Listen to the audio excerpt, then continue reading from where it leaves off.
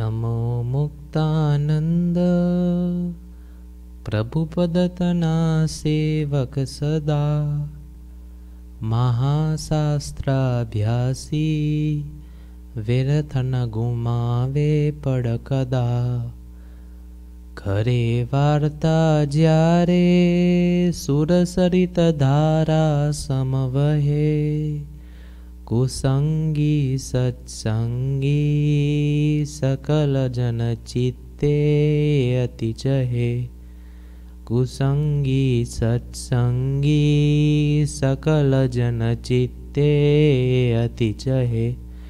घनश्याम महाराज नी जय, हरि कृष्ण महाराज नी जय, स्वामीनारायण भगवान नी जय।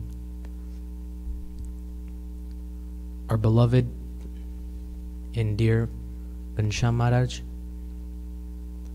the path maker to our liberation, the one who is always with us, our Pujapad Guruji, Puja Santo, and all of you devotees, Jai Swaminarayan. After much observation, I've seen that each and every human only does every action with a certain caution. It's kind of like human nature, you can say, or it's kind of like it's already ingrained in one's DNA. What do I mean? Something that we do, anything that we do, it always has some kind of precaution that our self, meaning our body, stays protected in one way or another. Let me give you an example. Well, when the weather is cold outside, what do? No one has to tell us to wear a winter jacket, to wear gloves, to wear a hat, to wear boots. When it's winter, automatically our body tells us that we have to suit up or else it'll become cold.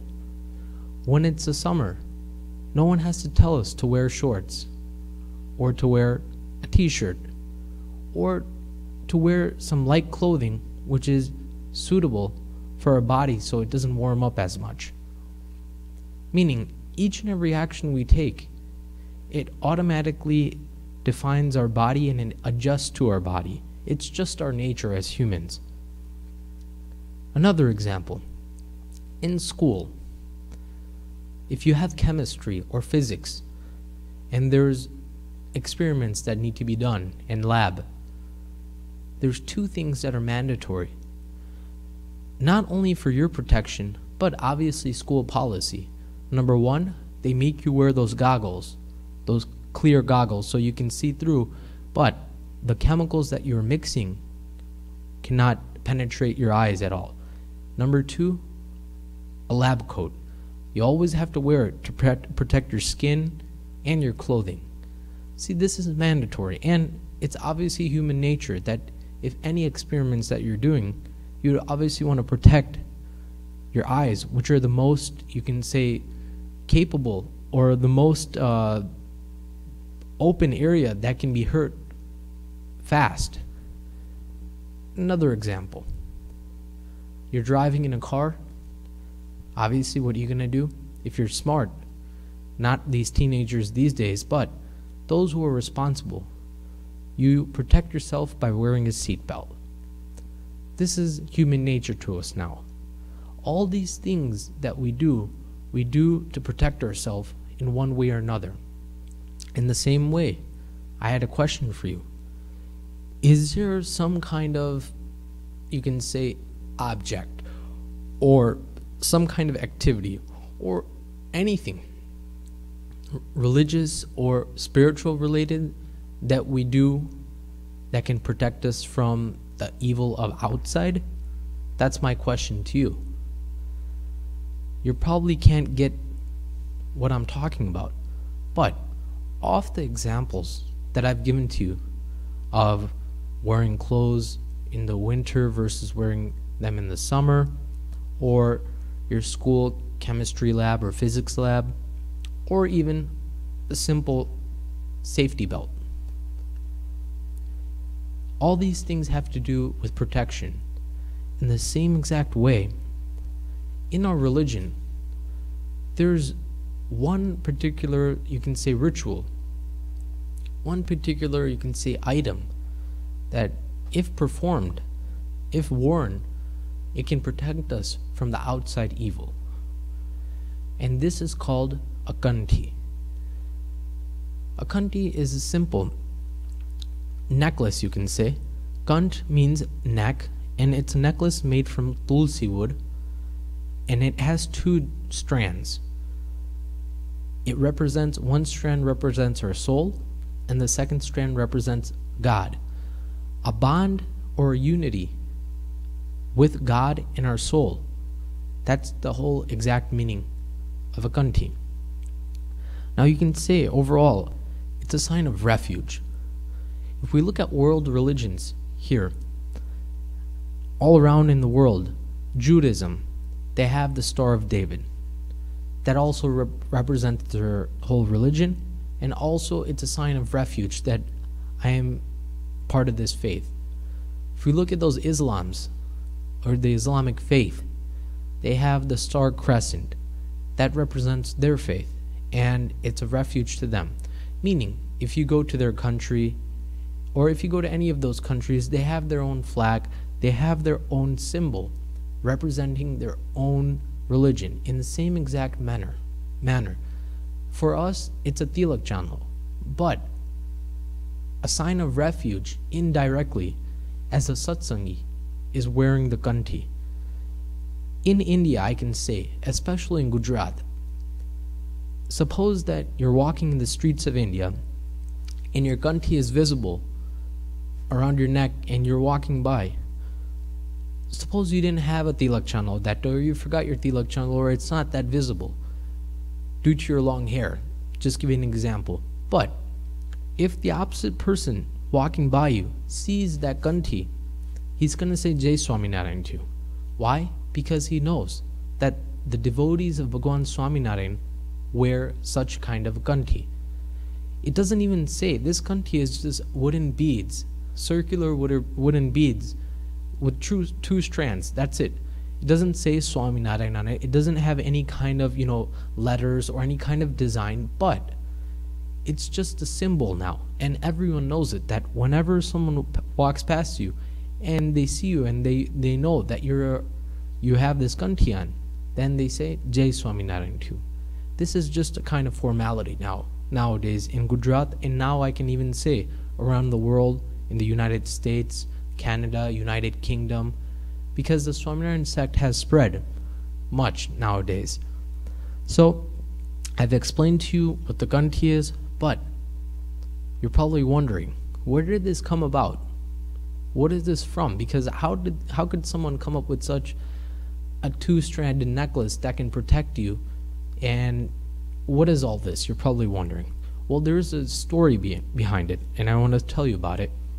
There was this devotee by the name of Kima Suthar, who was a devotee of Bhagwan Swaminarayan at that time, 230 years ago. And Kima Suthar's financial situation was very poor, and he didn't have enough food or clothing to even get by. So at one time he decided to visit Gadra to meet Maharaj. And he went and he visited Maharaj there, and he prostrated, and then he folded his hands and he was just doing the darshan of Maharaj. And Shreeji Maharaj asked, Kima Suthar, how are you doing? And Kima Suthar explained that, Maharaj, obviously my financial situation is not that good. I can barely get by with food and clothing. Maharaj said, don't worry, I have a solution for you. Kima Suthar said, that would be great, Maharaj, I would love that. And Maharaj instructed him that all my devotees should have some kind of, you can say, representation of myself.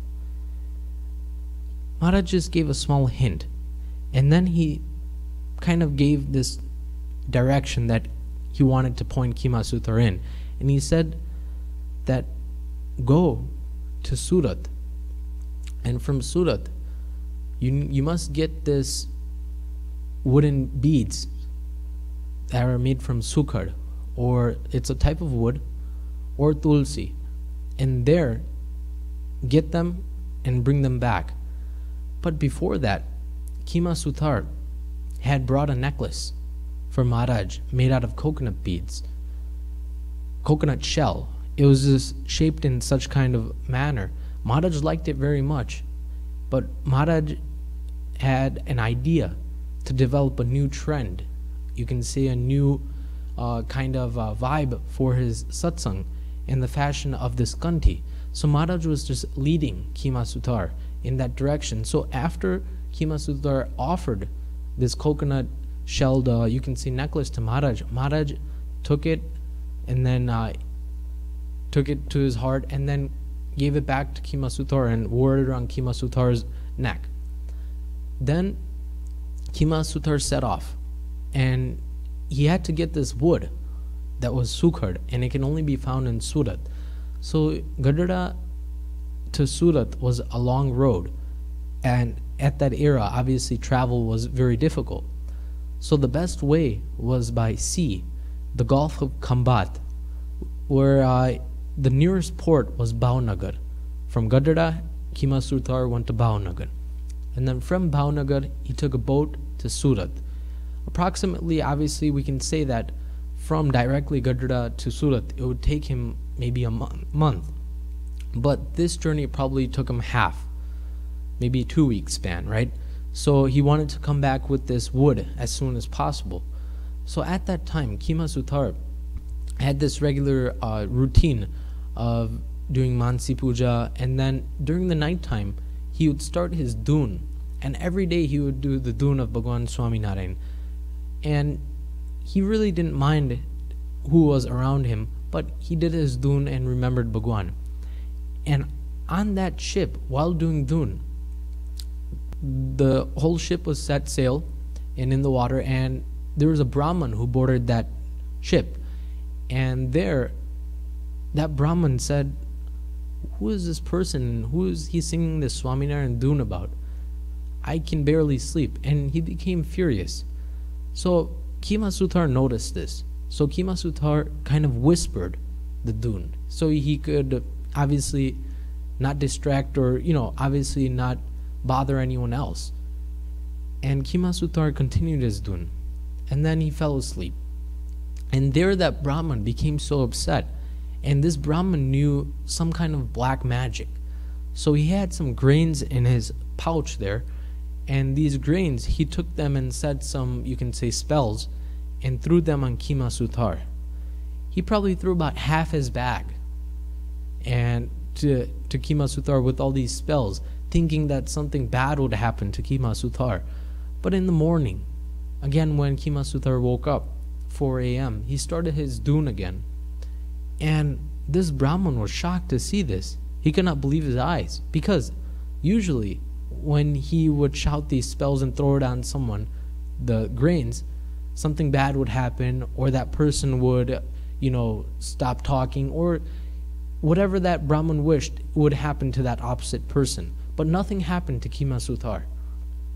Yet, so Kima Suthar, what he did was he saw all his grains around him.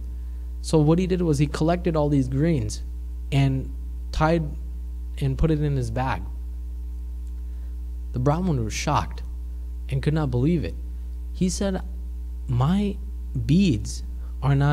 spells are not affecting this person, so he must have a better, you can say, black magic power than myself. But Kima Suthar had no other refuge but Shriji Maharaj. He was only singing the dhoon of Shriji Maharaj. So on and on, he sang and sang. But the Brahman could not take it anymore. He had to find out, what is this?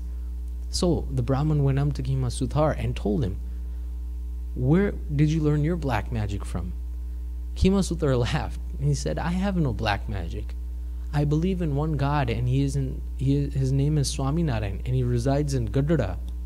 as of right now. The Brahmin said, I would like to meet him as soon as possible. I would like to learn this from him. The Brahmin did not know that this was the Supreme Lord himself, and the only thing he had to learn was to change his bad habits.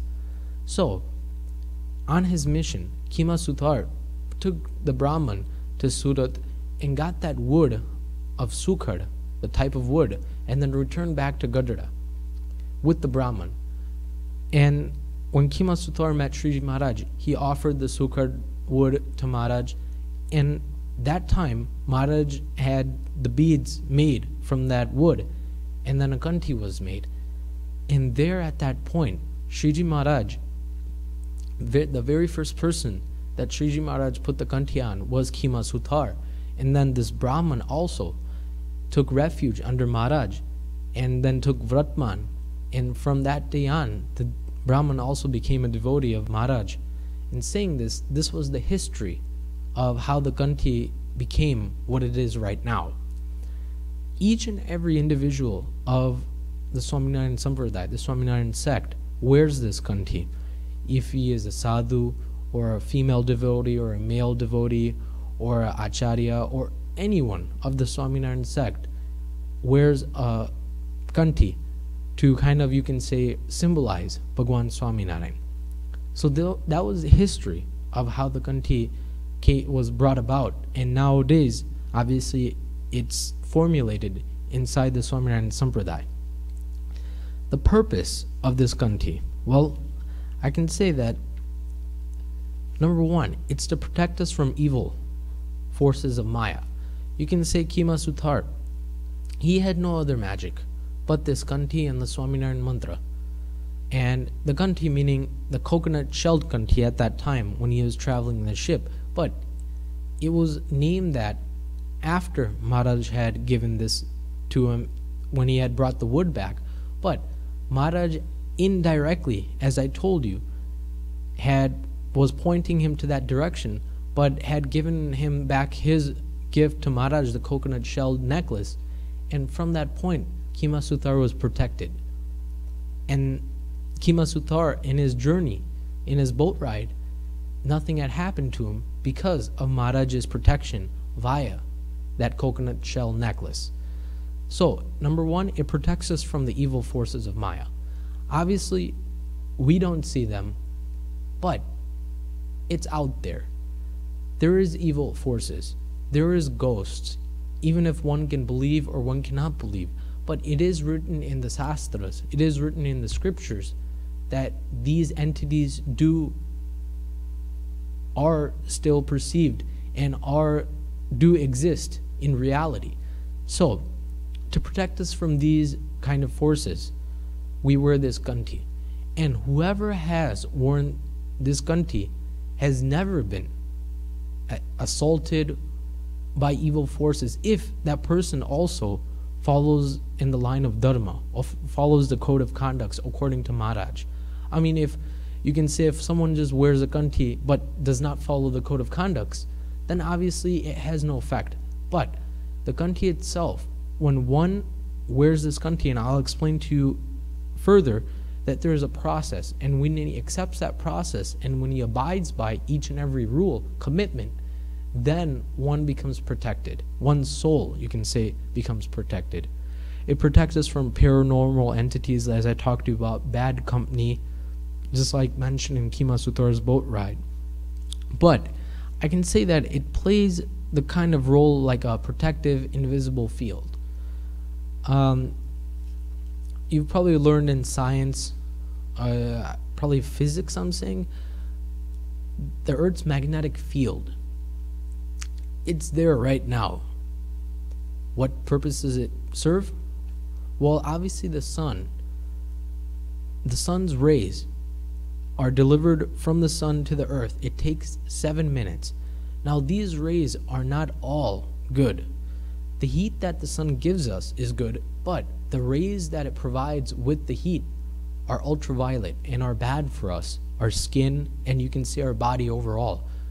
But the magnetic field around the earth, it serves as a protection in the form of when these rays arrive to earth, they pretty much protect us from the UV and only accept the heat. So the heat stays inside of our atmosphere. That's how this whole earth is pretty much heated up and stays heated during the day. But the UV rays pretty much bounce off the shield. So it plays a kind of a shield for us in the same particular manner. Using this example, I can say that the Kanthi is a kind of like a force field around our body from these paranormal entities, from these, you can say, ghosts and these bad, you can say, entities that are everywhere.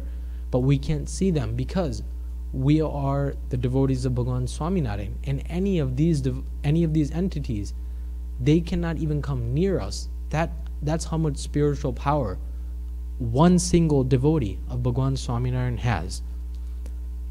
So this is a very important step to understand, that this is no kind of joke, you can say, that just by wearing this Kanthi I've worn 2 kinds of beads or 2 strands of wooden beads and that's it. It doesn't serve a purpose. It serves a huge purpose, but we can't realize it because it's unable to affect us. But you can see in the world that those who do not have the refuge of Bhagavan Swaminarayan, those who do not wear a Kanthi, obviously they have been haunted by ghosts. Obviously there's been bad things that have happened to them. So regarding this point, one must understand that the Kanthi is very, very important in the fashion of protection for each and every devotee. Now the process of attaining. Now there's a certain process that a Kanthi should be worn by the hands of an Ekantik Sadpurush. May it be a male or may it be a female Ekantik Sadpurush. But it should be worn by such a holy saint who has the qualities of Bhagwan, who possesses true attributes of a saint. And it's called Vratman Dharavanu, and pretty much by doing this, one takes a kind of ritual, a water into their hands, and then says these mantras that the guru or that saint tells the person to repeat. And then after that, the water is released on the ground, and then that Kanthi is worn by that saint. That Kanthi is given by the saint. And one takes 5 niyams, meaning 5 vows, saying that not to drink wine or liquor or any kind of intoxicating drug, not to eat meat. Number 3, not to abstain from adultery. Number 4, not to steal even a smallest thing. And number 5, not to take food and drinks from improper persons or sources. So these are the 5 vratmans or niyams that the devotee of Bhagavan Swaminarayan takes after taking the Kanthi. And by following these niyams, that shield stays 100% protected. Meaning there's no other kind of evil entities that can come into our body via our soul or take over our body or anything like that. But you're probably saying that, I'm a high schooler, or I go to school now, and this looks bad for me. Meaning, I have a fashion statement. I need to wear something that's gonna, make me look out. That's gonna make me look cool. Or I need to wear some kind of, you can say necklaces or any kind of jewelry that's gonna make me look good. But this seems dull and boring, right? Well, there's situational circumstances. You can see in gym, everyone has gym class, PE, and there we have to wear a certain uniform. We're okay with wearing the uniform, but as soon as, our gym teacher spots our Kanthi, that necklace, he stops us and says that this is going to hurt us. And this is going to, this is going to hurt you. Someone's going to pull on it and it might hurt you and there's going to be a big problem. So I need you to take it off. That's when you stop. This is where you explain to your gym teacher that this is my religion. I respect it very much so that I've taken holy vows to wear this Kanthi. If I can sit out, I'd rather sit out. But I cannot take off this Kanthi. Please respect my decision.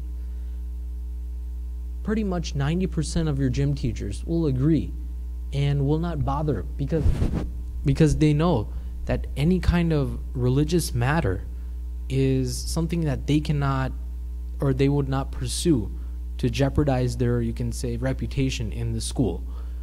But that 10%, it's very hard. They might say, well, this is going to affect your grade, or, you're not going to do so well because, I'm going to have to give you a 0 because you didn't follow my directions. Or they can make up a lot of things because they're in a bad mood or they don't have some kind of understanding. And you can explain to them that, this is something that's going to help me increase my spirituality. This is what you're explaining in your mind. Then I would rather take a grade that's low than to forsake my religion. Because Bhagwan Swaminarayan, who knows when he'll come to take us to Akshardham? Suppose because of your gym teacher and pressure, you take off the Kanthi. And at that time, that you can say 1 hour period, Maharaj himself wants to take you to his Akshardham. It's your time to go to Akshardham. How could he do so? You don't have a Kanthi around yourself. How could he do so? So, Maharaj expects that each and every one of his devotees has a Kanthi in his hand, in his neck, at all times. Secondly, as I talked about, fashion statement. Obviously, to please the world, to please those around you, that's what everyone tries to do in each and every moment of their life. But let me ask you something. Everyone talks or has conversations with everyone. But does anyone have a conversation with the owner of this world? Meaning, everyone has a connection with each and every person here, I could say. But how many of you have a connection with God? To keep that connection, to keep that bond, to keep that unity, to keep that refuge, one must, you can say without a doubt, without any kind of peer pressure, without any kind of sung or friendship, if one has to forsake, then do so. But to protect our religious values, to protect our ritual, one must at least follow this rule of Maharaj by keeping one's Kanthi no matter where you go. And there are devotees right now in the Swaminarayan sect, even here at Loyadham Mandir, New Jersey, even in their school. I can even name you the Vedant Bhagat from New Jersey here. He's a great tabla artist. He plays here and he comes every week and he's dedicated to coming. But outside in his school from Monday to Friday, he does the Tilak Chanlo. He even has a chotli. I mean, his chotli has gotten so long, meaning a ponytail, because his chotli has gotten so long that it's longer than most of these santos here. Not only that, but he wears a kanthi. All the you can say symbols of a proper satsangi. He doesn't care about public ridicule. I'm sure he doesn't tell us, but I am sure that he does get, some kind of public ridicule by people, kids saying that, what is this you're wearing, or what is that thing back of your head, why do you have that ponytail, or what's that thing on your forehead, or that dot, insulting him in such a way, or something like in that fashion, or along those lines. But he doesn't stop. He just listens it in one ear and throws it out the other.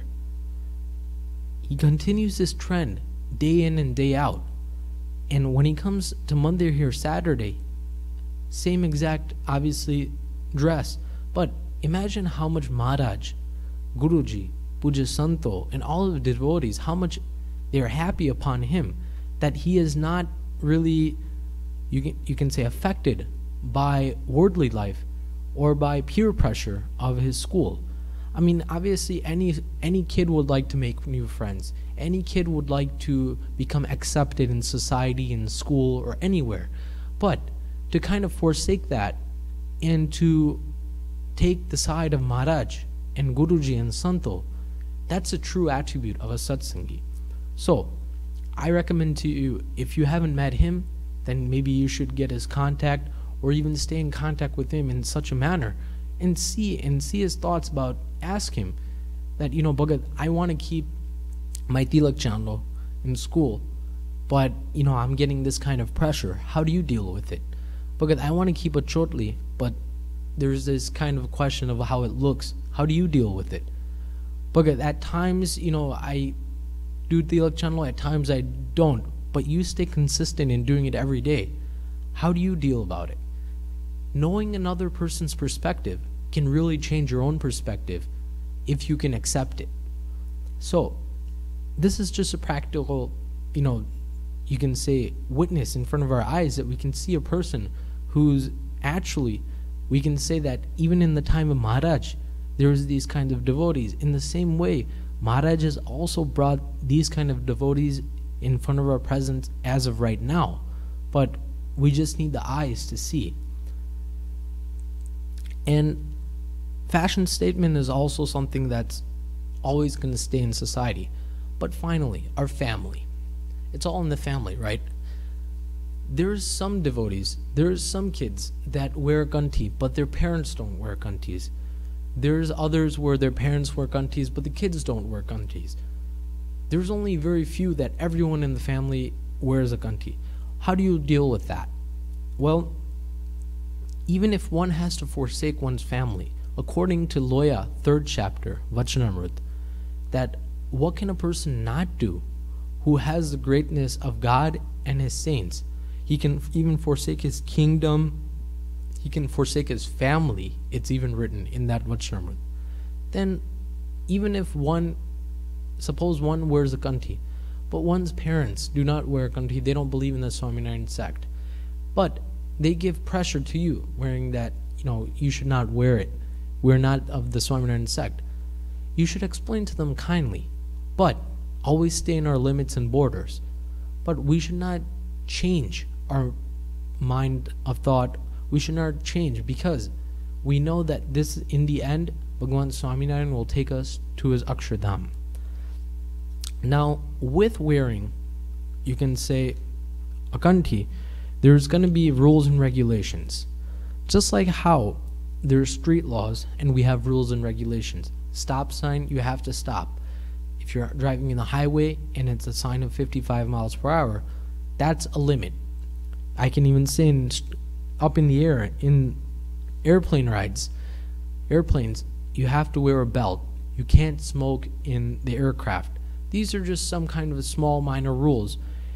Public places too, do not throw here, throw here. Please recycle. All these small rules here and there. There's rules everywhere in the same exact manner. Bhagwan has rules of wearing the kanthi. One cannot eat meat, obviously. One cannot eat onion, garlic. One cannot drink alcohol. As I've already mentioned to you, all these 5 vratmans, these 5 vows. If one follows these, then Maharaj will stay happy upon us, and we will not have broken the rules of wearing a kanthi over not wearing a kanthi. Now, obviously, with any good thing, one has to understand that, or one probably wants to know that, what's the pros and what's the cons? What's the positives versus the negatives? Well, let me tell you the positives. Obviously, number 1, it protects us from evil. Number 2, it's a refuge of Bhagwan Swaminarayan. It's a positive because who would you have?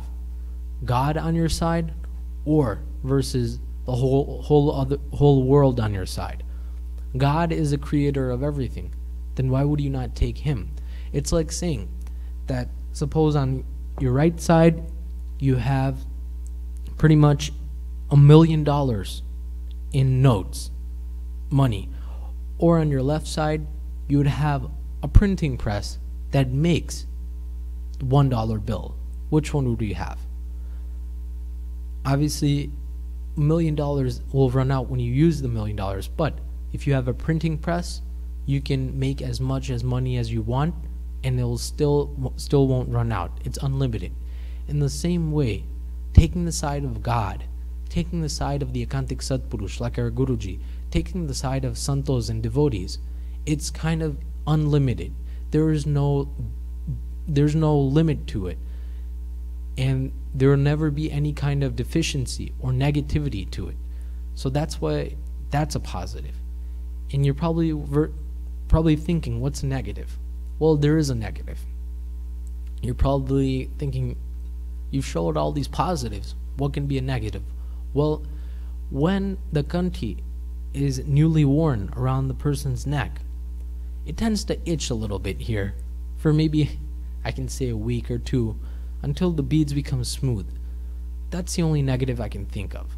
So, as for you devotees or non-devotees, or all of you viewers, as devotees of Bhagwan Swaminarayan, or as future devotees of Bhagwan Swaminarayan, or non-devotees of Bhagwan Swaminarayan, these are the reasons, these are the ways that a proper satsangi, a proper devotee of Bhagwan Swaminarayan, should act and should proceed with these rituals in order for Bhagwan Swaminarayan to become pleased on him.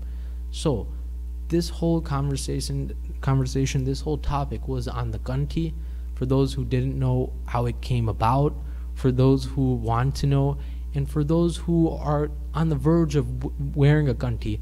I've pretty much covered all the points of process, how to obtain a Kanthi, what does a Kanthi do, what are the negatives, what are the positives of Kanthi, what is the process, and what are the rules and regulations. So for all of you who do not have a Kanthi and want to take the refuge of Bhagwan Swaminarayan, this is your first step. You should wear the Kanthi by the hands of an Ekantik Satpurush, may it be a male or may it be a female. Saying this, my humble Jai Swaminarayan. Shri Patim Shri Dharam Sarvadeveshwaram Bhaktidharmatmajam Vasudevam Hare Madhavam Kesavam Kamadam Karanam Si Swaminarayanam Neelakantham Bhaje Ghanshyam Maharajani Jai.